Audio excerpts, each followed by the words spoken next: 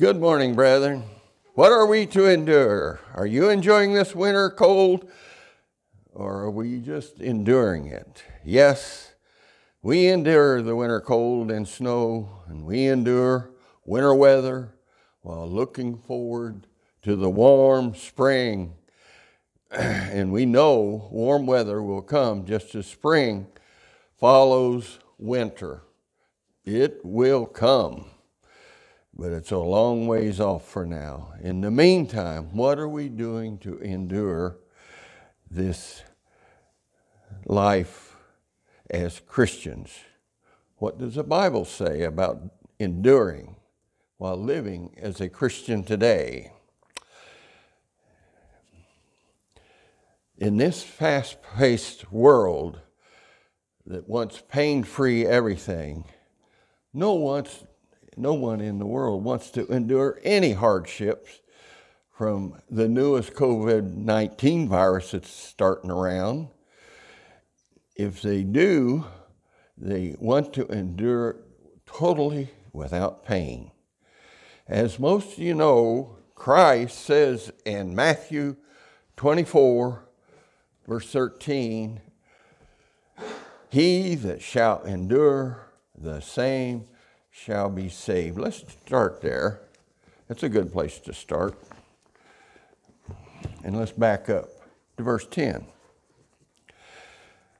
"And then shall many be offended," and that's sure happening today, "and shall betray one another, and shall hate one another." Boy, ain't that happening today.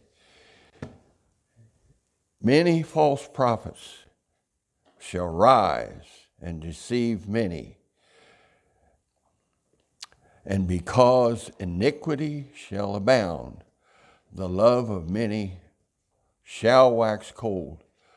But he that shall endure unto the end, the same shall be saved." There it is. So, in my sermonette today, I believe the Bible talks about enduring all types of things as a Christian, but also the benefits of enduring to the end. Just like we are to endure the cold weather, the cold wind, the frigid, cold wintertime, we Christians have to endure many, many difficult things in life. But remember, just like spring follows wintertime, the joy of salvation follows us as Christians to the end. In my study of the Bible, I have found many things the Bible says about endurance. I've picked 3 out today just to go over them with you to emphasize this point. Number 1, persecution because of your Christian beliefs. Number 2, tribulation because of living a Christian life. Number 3, affliction from evildoers because we are Christians. I'm sure you could find many things in the Bible says a Christian may have to endure from our corrupt society we live in. In many ways, the Bible shows Christians are expected to endure these difficulties. And of course, we do it with the help of God, the help of the ministry, the help of brethren, fasting and praying, and studying our Bible. This is how we live these stressful end times. Of course, our own fasting, prayer, and Bible study will go a long way toward helping us to understand what to do during these difficult times that we must endure. All the difficulties I have listed, I want to discuss a little bit because we know in this corrupt society that we live in, we're expected to endure. First, a true Bible Christian can be expected to be persecuted for their beliefs sometime in their life. I have many of you have, and you know what I mean. The reason is because we follow Christ, His word and His way of life. And Christ was persecuted, yet He did not seek it, nor should we. Let's turn to John 15:20. John 15:20 illustrates that.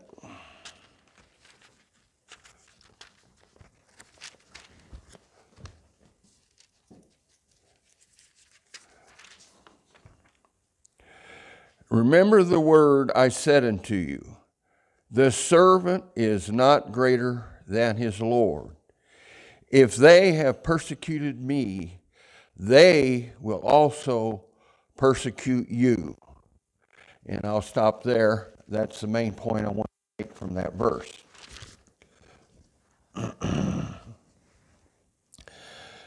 So they persecuted Christ even to death. Now, the word persecute in the original Greek means to run after or pursue with intention to do harm. This definition shows action. It's an active persecution in hot pursuit. Today, only in foreign countries where Islam and communism is, do they still have this extreme persecution being carried out today. And we saw that in the Hamas attack on Israel on October 8th. So it still exists out there. Much of the persecution of the Western world is more the type of excommunication from church, from family, from school or community.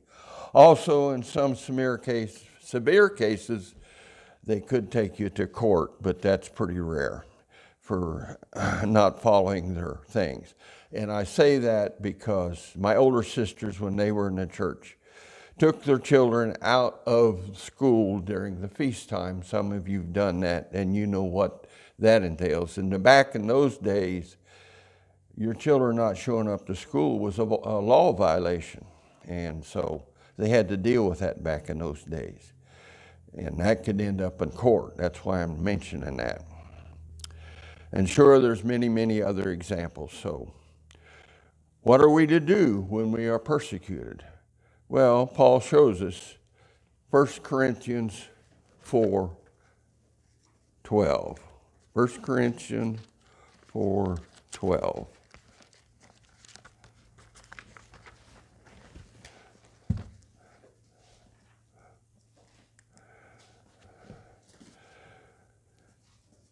Well, let's start in 11. Even to this present hour, we both hunger and thirst, and are naked, are buffeted, and have no certain dwelling place, and labor, working with our own hands. Being reviled, we bless. Being persecuted, we suffer it. And in my Bible, it's got a tag on suffer. And if you go down and look, it says endure. We endure it. That's what Paul says. Paul shows us also in Romans 8:35-39, we endure it because, and I won't go there, you can read that. That's Romans 8, chapter 8, that is, 35-39. We endure it because we are more than conquerors.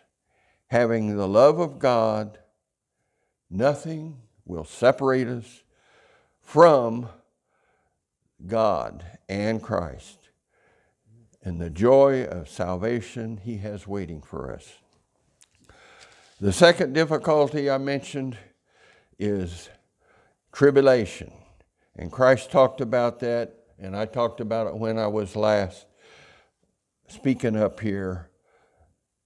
In this world, in John 16:33, in this world we shall have tribulation. And He said, but I have endured the world. And He said that Be of good cheer. I have endured the world. And that's what we're to do.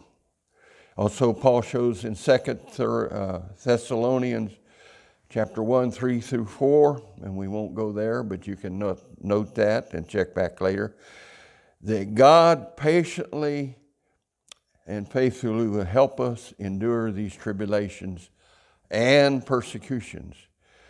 And Christ encouraged us, as I said, be of good cheer.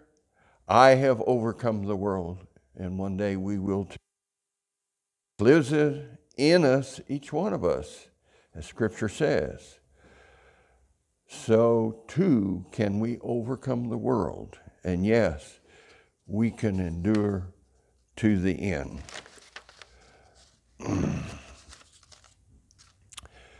So if we keep our eyes on that glory God has for us, in Paul's words, enduring tribulation, and that will never blot out the joy of salvation for each one of us.